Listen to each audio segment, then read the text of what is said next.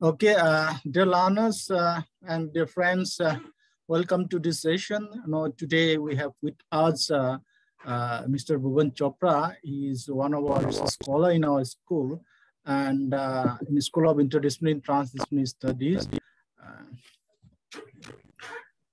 He is one of the proactive resources of our school, and he did his master in environment science from University of Delhi.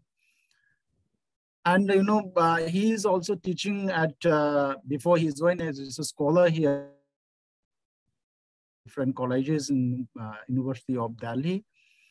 With this brief introduction, I would like to say that since he is our research scholar working in the field of sustainability science as a part of his research, I feel that he should share his experience in this field, or moreover, he should learn something from our PhD students, the PGDSS students, and the master student. That is one of the reasons why we invite him to give this session, to take this session on concept of biodiversity, types, distribution, utilization. So now, hand over to you, Bhuvan. Thank you, sir. Good afternoon, students. And today we'll be discussing on the concepts of biodiversity, types, distribution, and utilization. As we all know that biodiversity forms the part and parcel of our day-to-day life and also of the environment. The environment, if we talk about as a whole, or the ecosystem, as you might have learned in your previous lectures, the biodiversity basically lies at the core of the ecosystems and the various processes and the services which we derive from them. So today we will discuss in brief what is the biodiversity, what are the types of biodiversity, how the biodiversity has evolved, what is the distribution of the biodiversity all around the world, and especially in India, the concept of the mega diverse nations, and also the biodiversity hotspots, why India is a mega diverse nation. We will also learn about that. What are endemic species, and what are the endemic species which are present in India. Besides this, we will learn about what are the uses of the biodiversity, what are the ecosystem services linked with the biodiversity, and the types of ecosystem services, and how they play an integral role in sustainability science. So let's start with today's lecture. And the first thing we might know about is that what is biodiversity. So basically the term biodiversity is a contraction of two words, that is biological and second is diversity. And for the first time, this term biological diversity was used by Arthur Harris in his article, The Variable Desert. If we talk about the contraction term, that is biodiversity, it was coined by Walter G. Rosen. In very simple terms, biodiversity means the variety and the variability of the various life forms which are present on the earth, along with the diversity of ecosystems in which they thrive. So what is the variety? Variety here refers to the various kinds of species which are present on the earth. So, there are many estimate of scientists. Some says there are around 3 million species. Some says around 100 million species. So there are many estimates which have been made regarding the number of species which are present on the earth. Second is the variability. If we see about within the species, there is so many variations which we encounter. If we talk about humans, Homo sapiens, you can see that there might be so many different features of different human beings, and which variate with the geographical regions. For example, people in Africa might look very different from people living in China, or you can say the people which are living in Europe. are different from those living in India. So this is basically because of the variability and which is the resultant of the various kinds of genes which are present in the life forms. So biodiversity concept encompasses the plants, animals, microorganisms, and it also encompasses the domesticated biodiversity also, which we talk about the domesticated plants such as cereals, such as the horticultural crops, such as the domesticated animals. The biodiversity also encompasses that. If we talk about the estimate of the species, which I talked initially, the rough estimate in today's time is 8 to 12 million species are present on the earth. And now the latest figure, which has come out and predicted by the scientists, it is around 8.7 million species are present on the earth. So this is basically a brief introduction to the concept of the biodiversity. Next, we move on, and on this diagram, you can very clearly observe what I am referring to about the variety and the variability here. The variety, you can see the various kinds of species which are present on the earth. We have the seahorse, we have the butterflies, the sparrow, then we have the shark, the sea turtle, and the sunflower.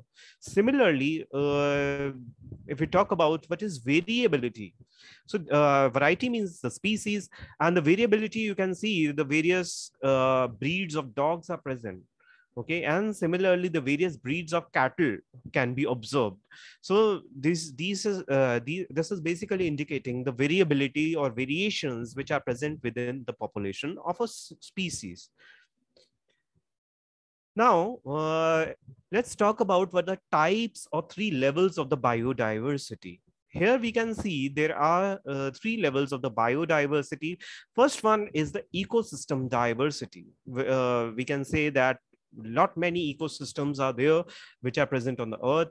They can be as small as a very small pond, or they can be as large as large oceans. Okay, and within that we can observe large number or variations which are present in these ecosystems. Within the ecosystems, we can find lot many species which can be plants, animals, microorganisms, which include fungi or bacteria. So that is basically the species diversity. And then within that, the populations of various organisms, we can observe the genetic diversity, which is because of the variations which are present in the genes or the DNA, deoxyribose nucleic acid. Okay, so this diagram is clear indicative of that. Now here we can imagine how the species are very different from each other. This is a picture of Serengeti in East Africa. And here we can see that lion is there, the elephants, the zebra, and wild Cape buffaloes, along with Thompson gazelle. So you can see how different species, they are coexisting with each other within an ecosystem that is the savanna grassland ecosystem, and how different species, they have co-evolved with each other. So this basically diagram is the picture is indicating that. So when we talk about the species diversity, first of all, let us know what is species. Basically, it is a basic unit of classification. If we know about the biological classification, the basic unit of that is the species. And within how we can classify the species, it is defined as a group of organisms that can mate with each other and produce fertile offsprings. So the members of the species, they don't have reproductive isolation. That is the basic criteria through which we can differentiate between the various species. Okay, so if we can say the lion and the tiger, in natural conditions, they are reproductively isolated, so they can't interbreed with each other. However, we can see in the zoo and because of the artificial means, the species, they can be reproduced artificially for example, liger and is basically, you can say, reproductive, it is a result of reproduction between the lion and the tiger. So that is, I'm not referring to that, but basically in the nature, we can observe that reproductive isolation is there between various species. They can't mate with each other and produce fertile offsprings. So that is the basic difference between the two species, how we can differentiate between the species. And the formation of new species, how the new species they arose from the existing species, this whole process is known as speciation.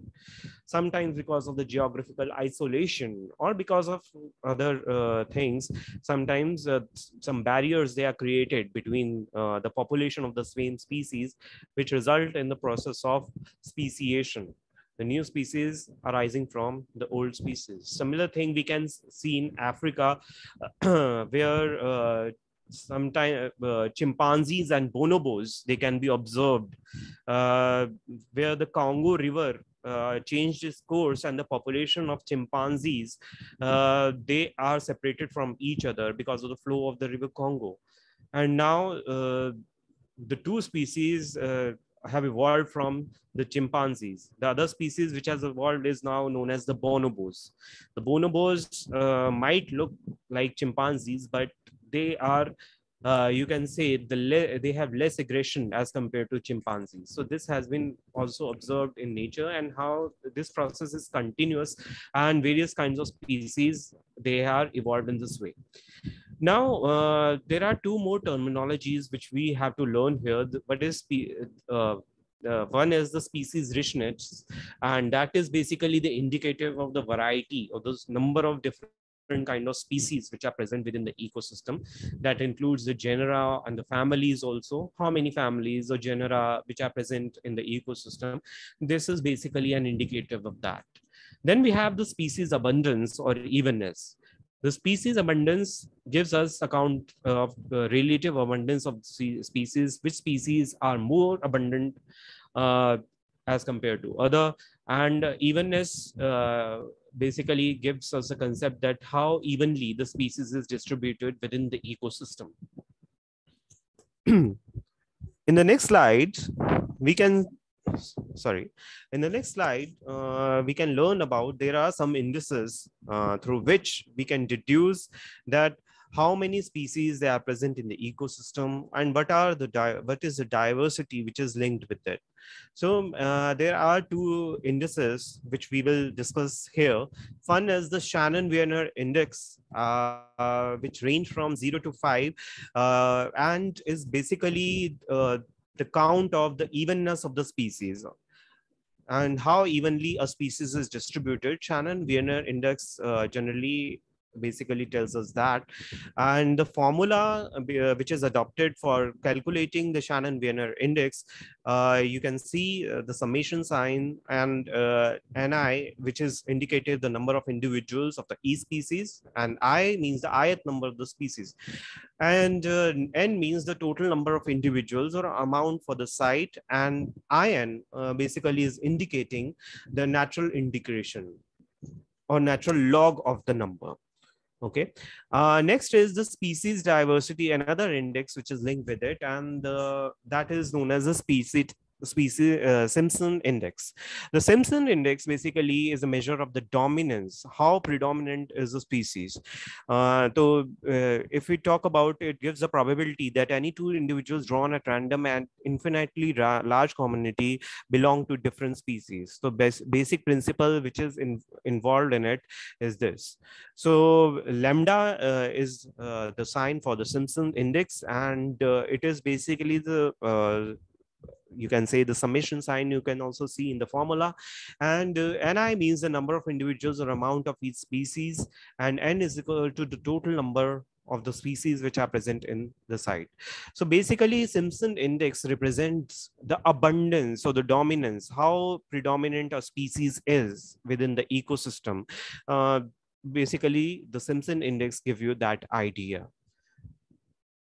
Next is the second type of diversity which we can observe, and that is the genetic diversity. So here you can see that there are various kinds of bananas are there, and different kinds of varieties of mangoes which we can commonly observe in Indian markets. For example, Alfonso, Totapari, Langda, Kesar, Vanraj, Chausa. So there are n number of you can say the varieties of the mangoes and the bananas, and they are all resultant of the genetic diversity which is present in the banana, that is Musa paradisiaca, and the mango, that is Mangifera indica. Although the species is one, but there are so many variations that we get various kinds of varieties of these fruits available in the market. So here is the genetic diversity. We can observe that because of the variation in the genetic makeup of each individual, as you can even see that you might look very different from your friend, but you look very something similar to your family members. This is all because of the genes they are playing. But there are large number of combinations of genes are present, and that gives the various specific characters to that individual. So many individuals, they look very different from each other. For example, if you talk about similar looking individuals, like in tiger, suppose sometimes students, they have confusion like how to distinguish between the tigers. So even in tigers, you can see various kinds of variations they are there. The stripe patterns of two tigers are never same to each other. They are never alike. So as we have the fingerprints, similarly in tigers, we have the stripe pattern through which we can distinguish between the two tigers. So that is because of the various kinds of genes which are present in the population. If we talk about the rice, there are around 40,000 varieties of rice around the world. If you can say in India also, you can observe that we have Basmati, Sela. These are some of the varieties of the rice. If we talk about the world, there are around 340 breeds of the dogs alone. So we have the golden retriever, we have the Chihuahua, and pit bulls. These are various kinds of breeds of dogs which are present around the world. And next, we have to talk about the ecosystem diversity. The species which thrive in the ecosystems, these ecosystems are also diverse from each other. For example, if we talk about the forests, forest ecosystems, there are basically the major types. If we talk about, we have the tropical forest, also known as the rainforest, or the evergreen forest. So evergreen forest or the rainforest, they are further divided into temperate evergreen forest and the tropical evergreen forest. Then we have the deciduous forest, which are further divided into the tropical and the temperate deciduous forest. If we talk about your mangrove forest, then we have the coniferous forest, we have the thorn forest. What are these? These are basically the indicative of various kinds of forests which are present on the earth. Even in India also, we have 16 forest types which are present, and subtypes also. They have, I'm talking about the types now. Even subtypes also exist within the forest. So this is basically indicating that within the ecosystems, we can observe various kinds of variations, and that is indicative of the ecosystem diversity. Okay. And if we talk about the grasslands, another terrestrial ecosystem. So here also we have the tropical grasslands, and within the tropical grasslands, we have so many examples. For example, savanna grassland, it is an example of the tropical grassland. In India also, we get various kinds of grasslands which are present here. For example, semi-arid grasslands of the Northwest India. And then we have uh, the Terai grasslands. Shola grasslands are present in the Western Ghats. So these are the variations of grasslands we observe in India, Indian context. Similarly, we talk about the deserts. We have the hot deserts and the cold desert. The hot deserts, basically, you can observe where the summers are really very harsh and the temperature goes beyond 50 degrees centigrade or more. And examples include your Sahara Desert, and in India we have the Thar Desert. Similarly, if you talk about your cold desert, in cold desert, the winters are very harsh. The temperature might go beyond minus 50 degrees centigrade. So here in India, we have the Ladakh, Leh Ladakh and Spiti region, the Lahore Spiti region of the Himachal Pradesh. They are all examples of the cold desert. Gobi Desert, which is in Mongolia and the northern China, that is the large, that is also example of the cold desert. So we can observe that various kinds of ecosystems are present on the earth. Similar variation we can see even in aquatic ecosystems. Even in the tropical and the temperate ocean waters or sea waters, we can see variations are there. Coral reefs, they are present only in tropical hot waters, warm waters.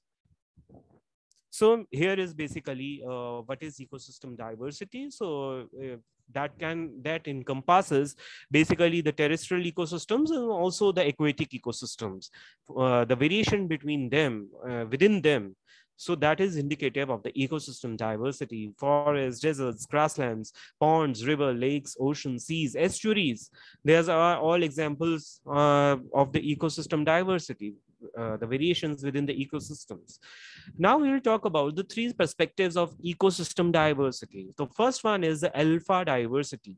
And alpha diversity basically indicate that how much species diversity is present at the habitat level or the local level. Next is the gamma diversity, which basically encompasses the total species diversity which is present within the very large landscape. If we consider a large landscape, within that we can observe that so many species diversity can be observed in it. So that is indicated by the gamma diversity. Then we have the beta diversity, which is the ratio between the gamma diversity and the alpha diversity. That means diversity which we observe at the regional level and the local level. So you can compute the beta diversity by taking the ratio between the gamma diversity and the alpha diversity. Now, next is the evolution of the biodiversity and how the biodiversity has evolved. If we talk about the evolutionary history of the biodiversity is in efforts of the 4 billion years of evolution, that is quite a long time. So until about 600 million years ago, we have only single-celled organisms which are present in the oceans and the seas.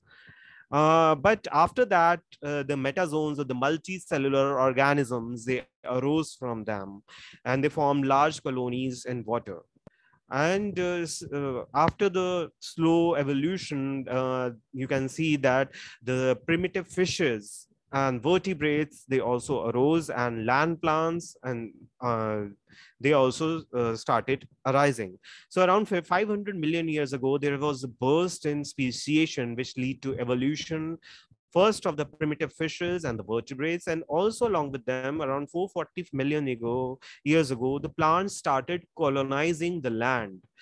The plants started colonizing the land. They start coming on the land, and land plants, they become very common. You all must be knowing about the bryophytes and the pteridophytes. Pteridophytes and the bryophytes, they have amphibious life cycle, and from pteridophytes the gymnosperms have evolved, and from gymnosperms we have the angiosperms, which are the higher plants which have evolved.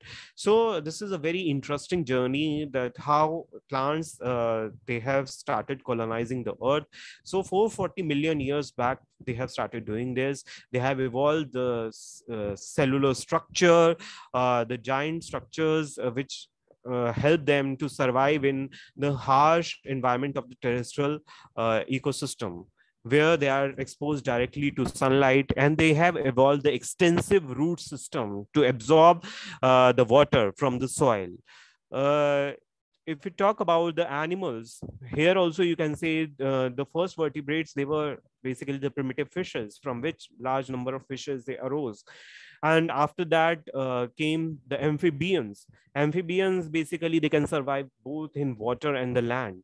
And next to them came the reptiles, which have hard eggshells and they can lay their eggs in the dry conditions. So came the reptiles, and after that, the birds and the mammals, which are the higher living organisms, also involved. So you might have are aware of the dinosaurs, which are now extinct from the face of the earth. So this is basically the brief account of the evolution of the biodiversity. And around 200 million years ago, the plate tectonic led to the steep rise in biodiversity, which has been observed on the earth. Even there are some episodes of mass extinction which have occurred alongside with these evolutionary episodes of the biodiversity. So next we talk about how the biodiversity of the world is distributed. So if we talk about all across the world, we look at the scenario, if we talk about the terrestrial ecosystems, we observe that near to equator and the tropical regions, they harbor more biodiversity as compared to temperate regions and the polar regions.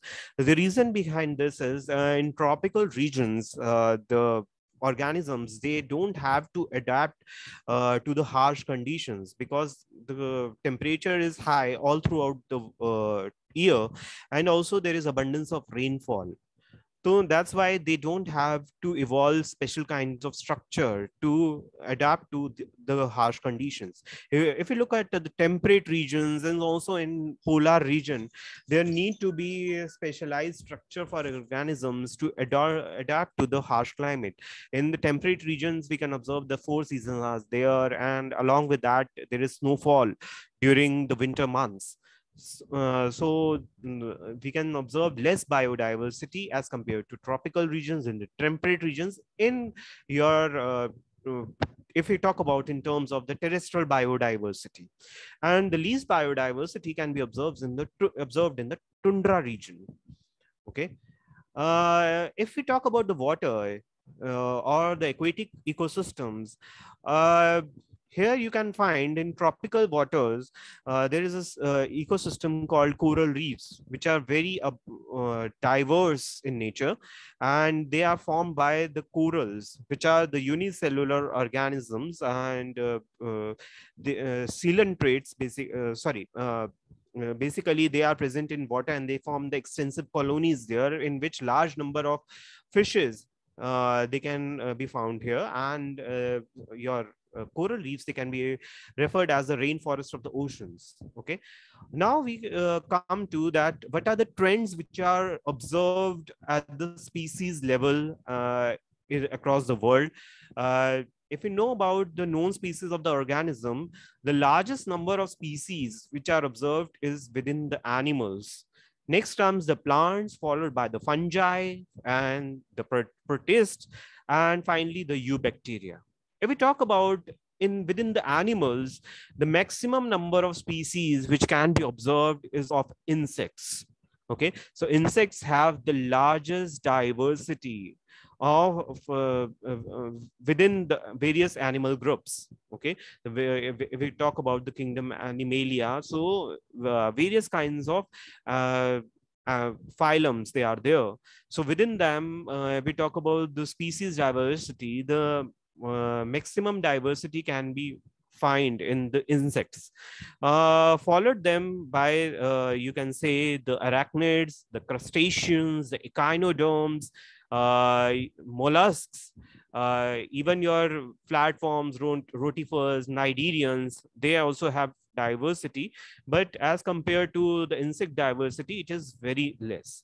If we talk about the vertebrates, so total vertebrate species which are present on the earth is around 58,498 species.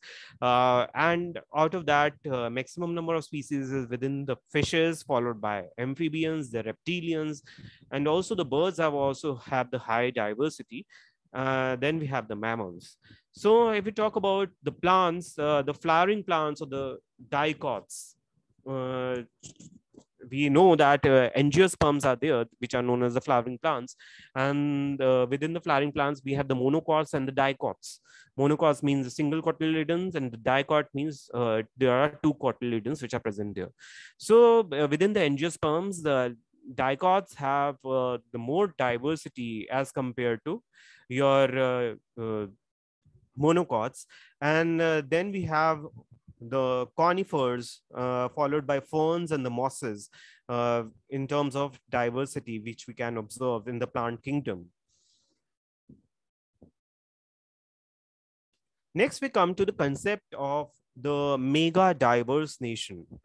Okay, so there is an center which is known as the World Conservation Monitoring Center, and it has recognized that 17 mega diverse nations or countries, they are present on the face of earth, that harbor more than 70% of the recorded species which are present on the earth. So this is basically the nations which are harboring maximum amount of biodiversity within them. So such nations, they are termed as the mega diverse nations. And if we talk about, there is another criteria for mega diverse nations, that 5,000, at least 5,000 species of vascular plants must be endemic to that nation. Then that nation can be categorized as a mega diverse nation.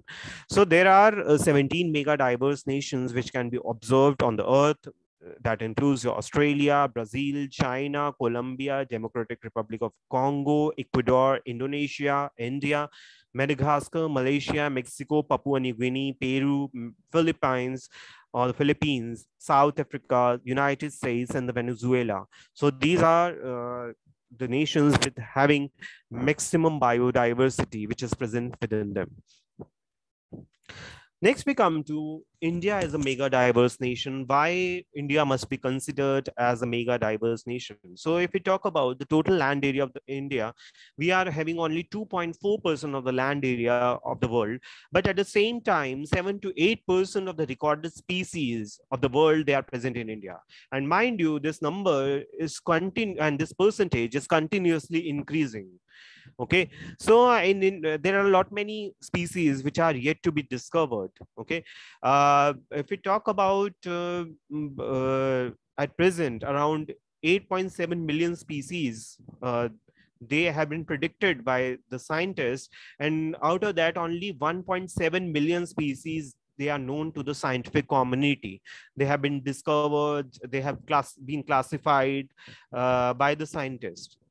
And roughly you can say around 6 million, more than 6 million species are yet to be discovered and classified. They are not known to the scientific world. Okay, so this number of recorded species is continuously changing, and even in context of India, and especially if you go to Western Ghats and the Northeast India, you can find lot many diversity there. And almost every year, scientists, they are going there and discovering various kinds of new species, whether it was of amphibians or fishes and even of plants and mammalian species. So what is the main reason behind India having such a rich biodiversity? The main reason behind is the topographical features of India. There is diversity within the terrestrial and aquatic habitats, which we can observe here in India. We have 10 biogeographic regions which are present in our country, and each of these 10 biogeographic regions have unique biodiversity within of its own. So from a name, it is very clear. Bio means the living organism. Geographic means the distribution within the earth, or the geography we can talk about. So we have in India 10 biogeographic regions, they have been identified. And we will also learn about what are these 10 biogeographic regions or zones. If we talk about the faunal biodiversity in India, we can see around 1,690 species of fauna. That means the animals which are present in India. and 47,480 species of flora. That means the plants have been observed in our country.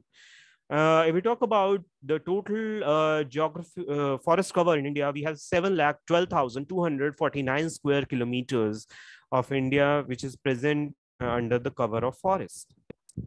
Now, from this diagram, this picture, it will be very clear to you that what are these 10 geographical regions which are present in India. The first one is the Trans Himalayas, which is indicated by the cyan blue color. And trans Himalayas means beyond Himalayas. Trans means beyond. So we have the trans Himalayas here, especially the region of Ladakh, Gilgit, Baltistan, and also the Lahore and Spiti region of the Himachal Pradesh can be classified into it. And here you can say it is an example of the cold desert.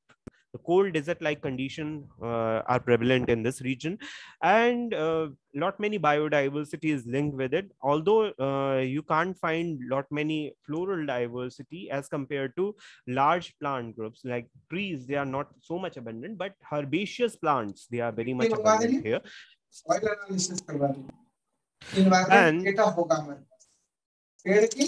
hello, if we talk about next biogeographical region, and that is Himalayas.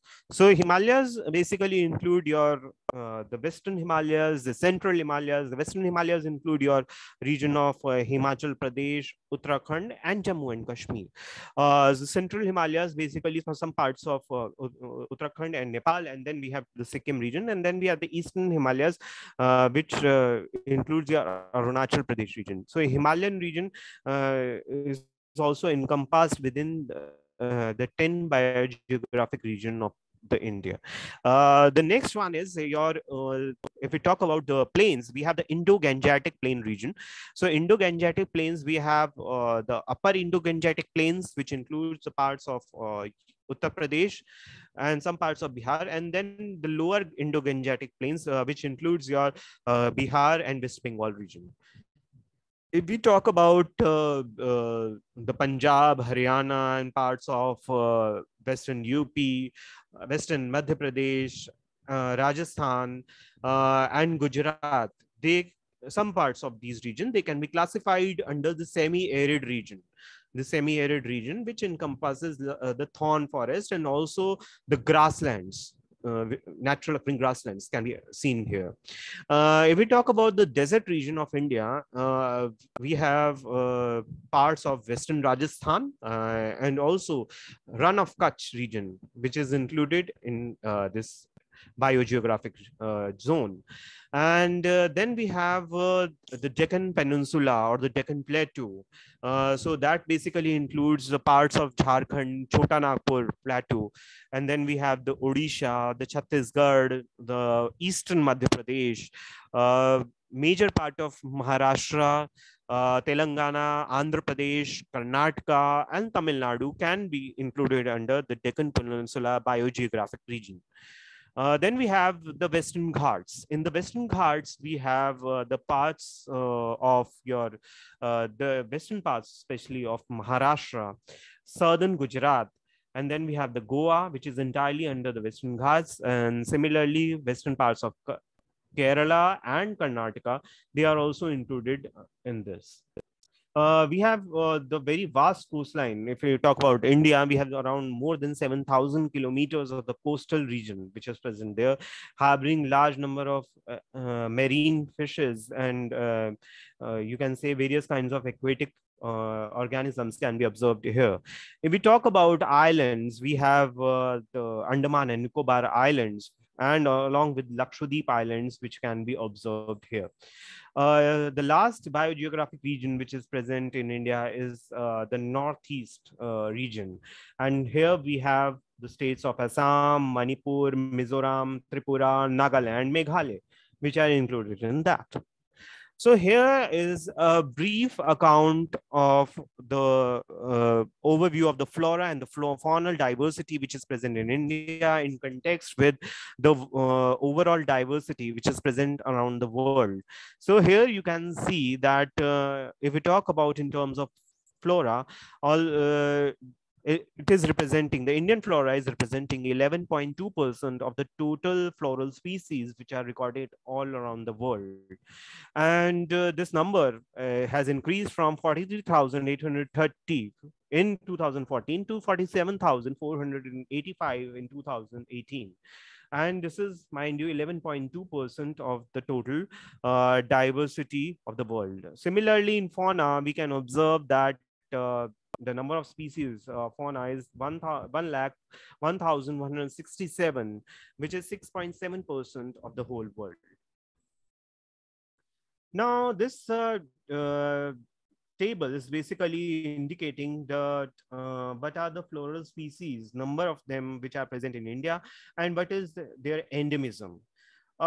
Endemic species are those species which are only found in a particular region and nowhere else in the world. Such species are known as endemic species.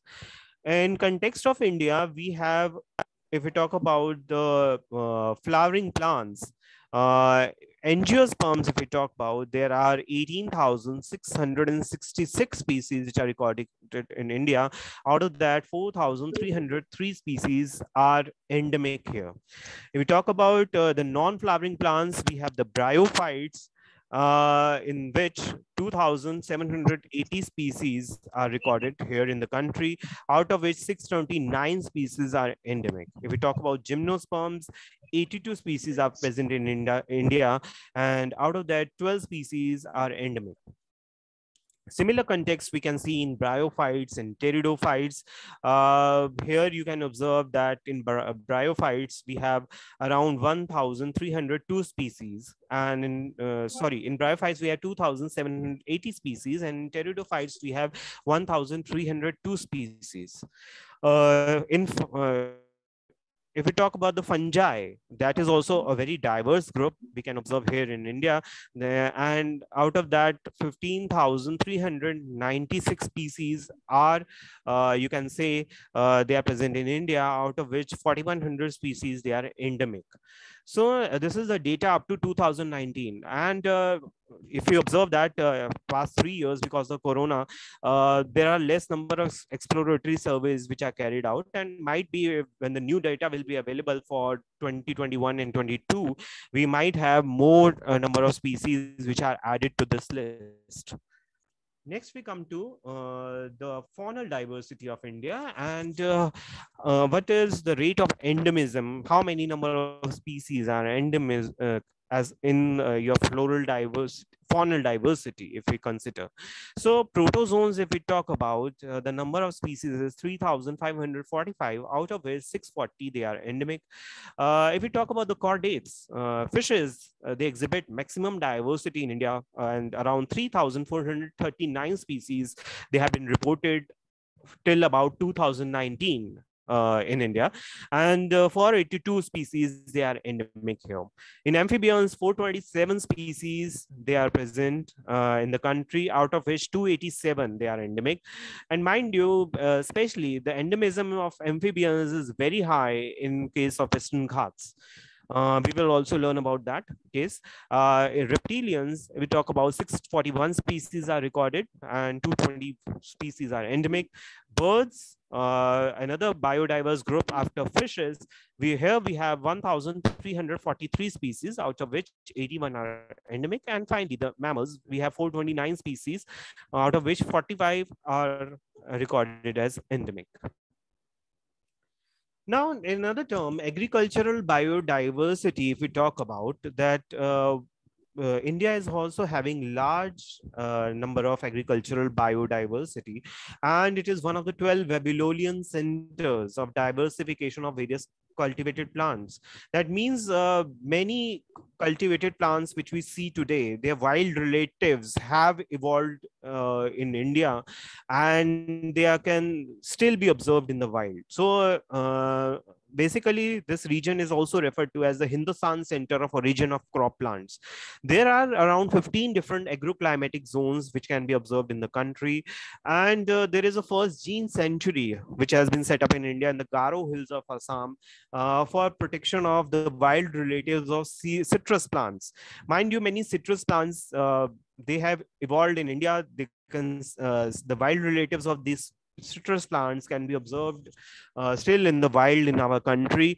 Center of origin of citrus plants basically lies in India, and some they are also present in China also. Also, you can say India is having large number of breeds of domesticated animals such as cattle, buffalo, sheep, goat, even your donkeys and horses. Okay. So this is indicative of the agriculture biodiversity which is present in India. Next, we come to that endemism in India. As I discussed in my earlier slide, endemic species are those species which are found in a particular region and nowhere else in the world. So this is a basic definition of what is endemic, what are endemic species. We talk about the endemism in India.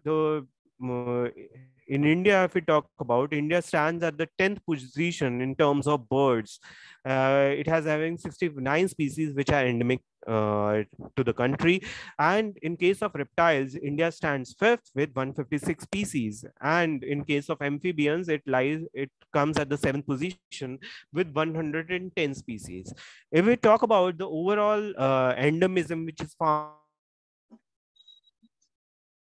in the plants, species are endemic here, and 28,537 species of fauna, that means the animals, can be found here in the country.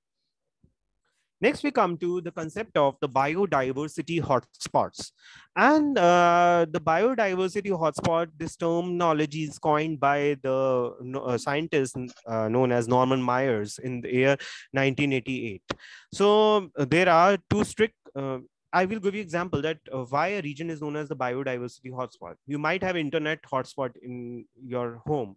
As you go near to the internet hotspot, the signals or strength of the internet, it becomes very high. Similarly, in biodiversity hotspots, we can see that they harbor large amount of biodiversity, and at the same time, there is a great threat because of the anthropogenic activities lingering over these areas. So there are two criteria through which we can classify the any particular region in the world, especially the terrestrial areas, in context of the biodiversity hotspot. The first criteria is that 1,500 species of the vascular plants must be endemic to that particular region, and second is only 30% of the original habitat must be intact of that region. That means 70% of the native habitat has been destroyed by the anthropogenic activities. So these areas land surface, but at the same time, they are harboring 43% of the birds, mammal, reptilian, and amphibian species. Okay. If we talk about the whole world, we are having only 36 biodiversity hotspots which are present in the world. And in context of India, we will learn here that around 4 biodiversity hotspots can be observed in our country. What are the names of these 4 biodiversity hotspots? So first one is the Western Ghats in the Sri Lanka, and out of that, the Western Ghats region, that means the parts of especially the western parts of Kerala, Karnataka, Maharashtra, southern Gujarat, and the Goa can be classified under the Western Ghat region. And here we also observe the Shola grasslands and your rainforests, tropical rainforest can be observed here. Then we have the Sundaland hotspot, which includes the part of your Thailand, Brunei, Malaysia, Indonesia, and out of that, Nicobar Islands. Mind you, not Andaman Islands, but Nicobar Islands of India, they are part of Sundaland hotspot.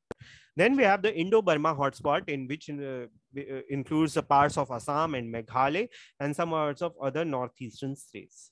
And finally, we have the Eastern Himalayan biodiversity hotspot, which includes parts of Eastern Himalayas in India. For example, your Arunachal Pradesh, Sikkim, they are present in it. And we have the Bhutan and Nepal, which are present in this biodiversity hotspot. So this is this diagram is this map basically is showing the distribution of the various biodiversity hotspots in our country. So here we have the Himalayan biodiversity hotspots, the northeastern region, including the Indo-Burma hotspot. Then we have the Sundaland, and finally the Western Ghats. Now we come to what is the main feature. What are the main features of the Eastern Himalayan hotspot? Here you can see that 10,000 species of plants can be observed here, out of which 3,160 are endemic to this particular place with 71 genera. And 980 species of birds and 300 mammalian species are also recorded here. If we talk about the original extent of this Eastern Himalayas biodiversity hotspot, it is around 7,41,706 square kilometers.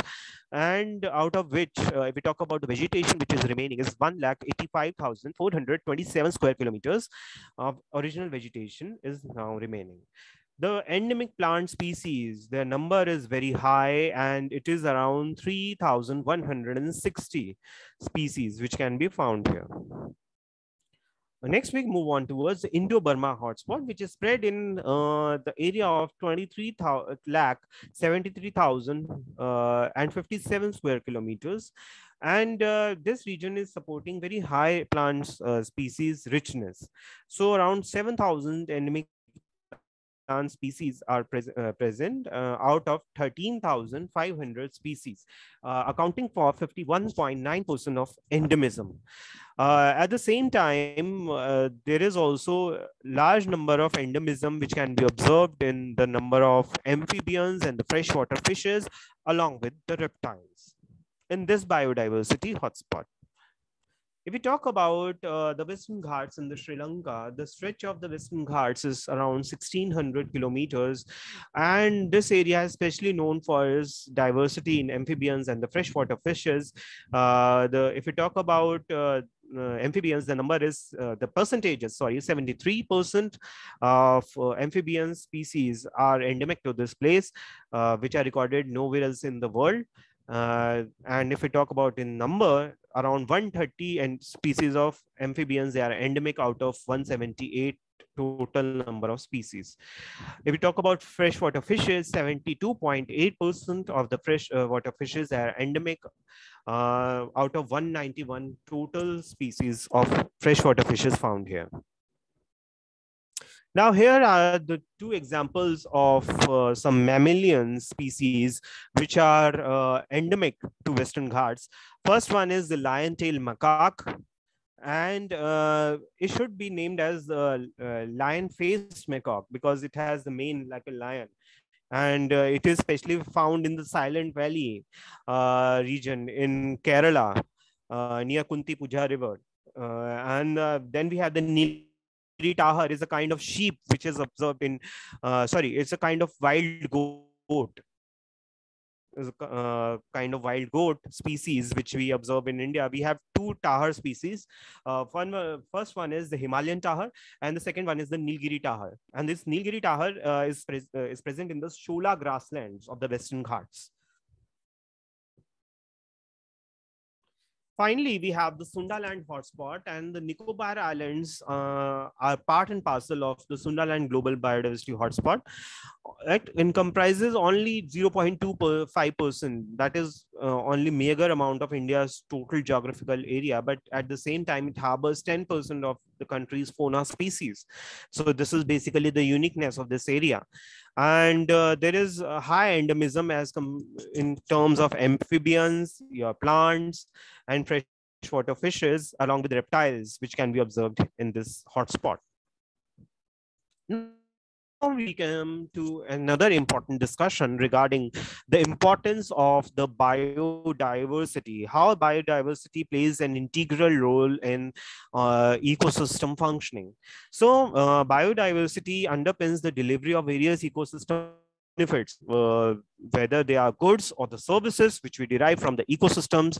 Biodiversity plays an integral role in doling out these ecosystem functions. Secondly, biodiversity basically cushions us from the various stresses which we observe in the nature, and it's basically an insurance against various kinds of diseases and the climate change which we are observing now. And biodiversity basically provides us all kinds of tangible, that means the direct or perceptible benefits, and even the intangible or non-perceptible, but equally important benefits for the human well-being. So nature has sustained itself. It is in, you can say, nature is automatically sustaining itself from millions and billions of years using solar energy, biodiversity, and nutrient cycling. So these are the various three very important processes which are linked with the sustainability of the nature. So here we come to the ecosystem services concept, and there are various definitions which are available for regarding the concept of the ecosystem services. One definition which has been given by Daly et al. In his research paper in 1997, this is the name of the scientist, he has given that the ecosystem services are the conditions and the processes through which the natural ecosystems and the species that make them up sustain and fulfill human life. So basically the human life is nourished by the ecosystems and its various processes. The second definition, which is given by Robert Constanza in his very iconic paper published in the year 1997, according to that, the ecosystem goods and services represents the benefit the human population derived directly or indirectly from ecosystem functions. And the third definition, which I like to mention here, is given by Millennium Ecosystem Assessment, which occurred in the year 2005. And according to that, the ecosystem services are the benefit which people obtain from the ecosystems, both the tangible and non-intangible. Okay. If we talk about in terms of monetary, in monetary terms, that how much benefits which human beings they derive from the ecosystem, according to Robert Constanza in his paper published in 1997, he estimated that to be around 33 trillion US dollars, which is much higher than any country's GDP. And now in 2014, again, he published a latest paper and in which he revised that value to around 127 trillion US dollars. So you can say that these are the amount of the benefits which we are deriving from the ecosystems. Next is the various types of ecosystem services. So basically, we divide the ecosystem services in 4 parts. First one are the provisioning services, and provisioning services are indicating the direct or the tangible benefits which we are deriving from the ecosystems. And this basically include your wood, fuel wood fodder, you can say the food, clean water. These are some of the direct benefits which we are getting from the ecosystems, and they are termed under the umbrella of provisioning services. Next, we have the regulating services. These are the benefits which we derive by the regulation of one or more processes of the ecosystems. In that we have the climate regulation, the erosion control, the flood control, the disease regulation, the water purification, the air purification. These are all aspects of the benefits which we are deriving from regulation of various ecological processes. Third one are the supporting services, and supporting services are indicative of those services which support the generation of other ecosystem services. If supporting services are not there, other ecosystem services won't be there. So supporting services, from the name, it is very clear they are supporting the other kinds of ecosystem services or generation of other kinds of ecosystem services, and that's why they are known as the supporting services. For example, soil formation. If soil won't be there, plants won't be there, they can't grow. So other ecosystem services won't be there. Similarly, we have the biogeochemical cycles, which result in the cycling of various kinds of plant nutrients, the animal nutrients. So if these services won't be there, so other ecosystem services won't be there. Similarly, we have the photosynthesis and the primary production that forms the basis of other ecosystem services also. Okay, so they are clubbed under the terminology of the supporting services. And finally, we have the cultural services. So cultural services are basically, you can say that our human culture is interlinked with the nature, with the ecosystems. So whether we talk about the recreation, for example, you go to various kinds of hill station, national parks, wildlife sanctuaries. So that is basically indicative of the recreation aspect of the nature and the ecosystems. Similarly, aesthetic value. Nature has some aesthetic value. We observe that we are very attracted towards the blue mountains, the grasslands, the green pastures, the forests. So that is basically what that nature has some aesthetic value which is linked with it, and we are attracted towards it. Similarly, ecosystem and biodiversity, they form part and parcel of our culture, of folk dances, folk songs. So that is basically indicating the cultural aspects and the cultural services and the cultural benefits which we derive from the ecosystems. So all in all, we have the 24 kinds of ecosystem services, and these 24 kind of ecosystem services can be clubbed under 4 types: provisioning services, regulating services, supporting services, and cultural ecosystem services.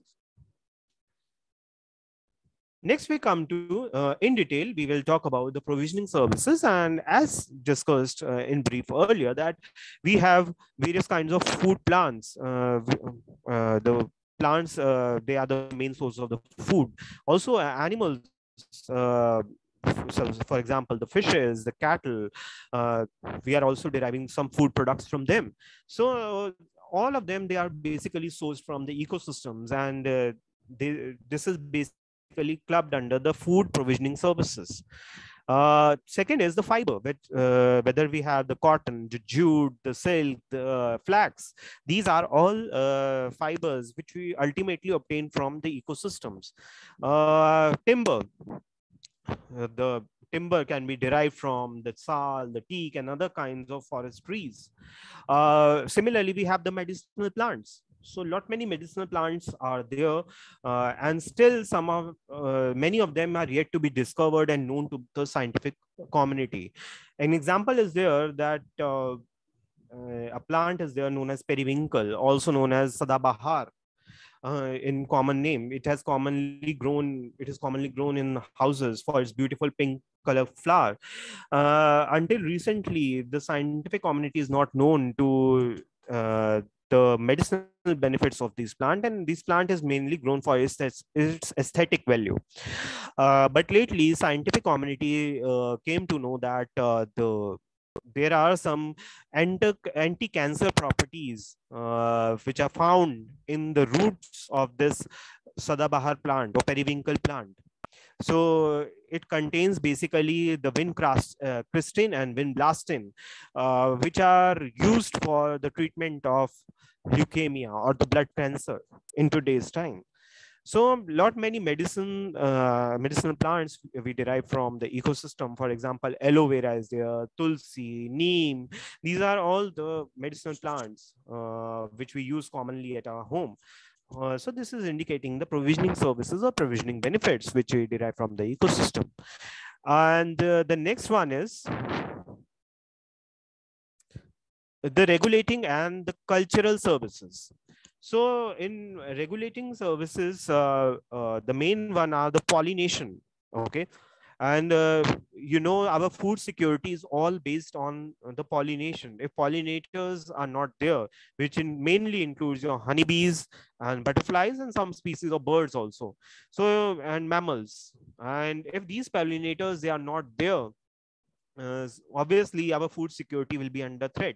The similar trends can be observed in USA, United States of America, where there is sharp decline in the bee population, and they are very much concerned that how to bring them back. because it is not feasible for humans to pollinate each and every flower with hand. So hand pollination is only limited. So major uh, activity of pollination is caused by the pollinators, and the fruits and the vegetables which we derive from our crops, they are all result of the pollination activity. If they are not there, our food security will be under severe threat. So pollination is a very important regulating services which we derive from the ecosystem. Then we have the climate regulation, which is also an example of regulating service. In today's time, deforestation is there. At the same time, we are burning lot many fossil fuels, which is liberating the carbon dioxide in the atmosphere, and there is a buildup of greenhouse gases. And as a result, the global warming, it is getting furthered. There is lot many difference in the climate cycle which we observe now as compared to 30-40 years. The episode of floods, they have become quite common and rampant also. In Delhi this year, we have observed for the first time the temperature going up to 49 degrees centigrade at some weather stations, which is a record in itself. So every time the records are now broken from past 10 years, and this is because the climate regulation aspect of the ecosystem is now breached. The plants, they absorb, the trees, they absorb the carbon dioxide, they sequester the carbon, and the soil along with the oceans, they also sequester the carbon. So as the anthropogenic activities, they are increasing, they are interfering with the climate regulation aspect of the ecosystems. So next is pollution control. You all know that green plants, they help in the settling of the various pollutants which are present in air, especially the dust particles, along with absorption of some toxic gases which are released by burning of fossil fuels. So that is basically indicating the pollution control aspect of the ecosystems. So if we talk about the cultural services, aesthetic benefit, from the picture, you will get a very clear idea that here's a picture with mountains and the flowing water and greenery. You are feeling automatically attracted towards it. So this is basically indicating the aesthetic benefits which we derive from the ecosystem, and this is an important cultural service. Similarly, cultural benefits we talk about, like our folk songs, for example, of tribal people, they are very much linked, their culture is very much linked to the ecosystem. Even in our homes, we worship various kinds of plants and animals like tulsi, people, bird, Ficus religiosa and Ficus bengalensis. This is all indicative. Even you have the amla and bale patru. This is basically indicative, the cultural aspect of the ecosystem and the cultural services or the cultural benefits which we are deriving from the ecosystems. Now, here is a brief overview of the various kinds of ecosystem services. And here you can say the supporting services lies at the base of all the ecosystem services. They help in generation of all other three types of ecosystem services. So if nutrient cycling, soil formation, primary production won't be there, the other kinds of provisioning, regulating, and cultural services won't be there. So in provisioning services, we have the food, the fresh water, wood, fiber, and fuel. In regulating service, we have discussed the climate regulation, the flood regulation. Flood regulation, if we talk about the jungles and your forests, they basically act as the giant sponges. You might have observed the sponge. If in the sponge you pour water, it starts absorbing it, okay, and start releasing it slowly and slowly. Similarly, basically your jungles and the forests, the trees which are present in them, they act as giant sponges, and in case of high rainfall episodes, they absorb them. Absorb the extra water which is pouring because of excessive rainfall, and it releases it slowly through the streams which are flowing out of the jungles. So in case it helps in the flood regulation. Similar effect can be seen in case of wetlands. which help in storing the excessive water which inflows during the flood episodes in the river. So that is basically indicating the flood regulation. If we talk about the disease regulation aspect of the ecosystem, ecosystem is very capable of regulating various kinds of disease, and when human beings they interfere with the ecosystem, these diseases they become very rampant. For example, Zika virus was once found in the jungles of South America, and when it is very restricted to that particular Amazonian rainforest, and when human beings they interfered with the ecosystem, they cut the trees, they cause deforestation, the this disease now started affecting the humans. The nature plays an integral role in disease regulation also. And finally, we have the cultural services, which we have discussed earlier also, that aesthetic, spiritual, educational, recreational aspect are indicated by the cultural services or cultural ecosystem services. Here is a flow chart which gives you a brief overview that how human well-being is integrated with the ecosystem services. So basically, human well-being is dependent upon the security, basic material of life, which are required in the life. For example, your food, your shelter, and other goods which we use in our day-to-day life. Then the health is also an important factor behind the human well-being, and the good social relationship. That means the mutual respect, social cohesion, and ability to help others. So all in all, we can say that uh, the ecosystem services, they are intricated, linked with the constituents of the human well-being. They are very much linked with the human well-being. So here you can find the various linkages between the ecosystem services and the human well-being. For example, the food is what it is basically the provisioning ecosystem service. Then fresh water is also provisioning ecosystem services, which is required for the good life. These are material goods which are required for our life. Similarly, they are also important for personal security. Similarly, if we talk about climate regulation and disease regulation is important for the health point of view, and cultural aspects are equally important for the mental health and good social relation and social cohesion, even recreational aspects. So here you can see the linkages between the ecosystem services and the human well-being. Now we come to what are the three pillars of sustainability. And here we can see that nature has sustained itself through three aspects. First one is the solar energy. Second one is the biogeochemical cycles. And third one is the biodiversity. If you remove any one of them, the balance of the nature, it will be affected and it get disembalanced. Okay. So here you can get the brief overview regarding that. Next, we come to that because of the anthropogenic activities, there is a severe degradation of ecosystem services and there is unsustainable use of these services. So if we talk about out of 24, 15 out of them, these ecosystems used. So more than 50%, that means 60% of the ecosystem services, they are now degraded.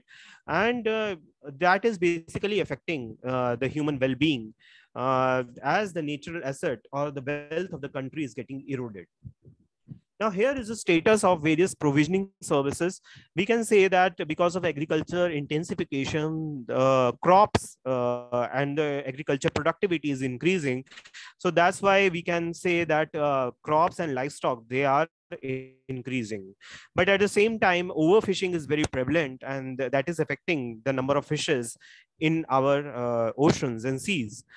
But at the same time, aquaculture, that is rearing of the fishes, it is basically increasing.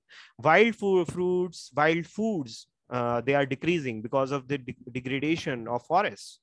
If we talk about the fiber, the fuel wood is decreasing because of the deforestation at the rampant rate.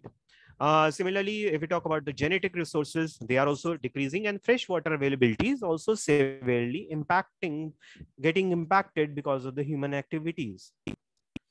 Here we talk about status of regulating and cultural services, how they are getting impacted because of the human activities. We talk about the pollution episodes, they are continuously increasing, the deforestation is also increasing, and the air quality regulation is getting suffered because of that. Global warming, if we talk about that, so at the regional and the local scale, climate regulation is getting affected because of the deforestation, and erosion regulation is also getting affected. There is a severe threat to pollination as the number of pollinators is decreasing severely all across the world. The pest regulation aspect, which includes the various predators, which are natural pest regulators, their number is also decreasing. So if we talk about the cultural services, you can say that spiritual and the cultural values, they are also getting affected because the degradation of the ecosystems. And that is with this, I want to end my lecture. And here are some references, and thank you so much. If you have any kind of question, please feel free to ask me regarding the same about the topic. Please let me know if any questions are there so that I can answer.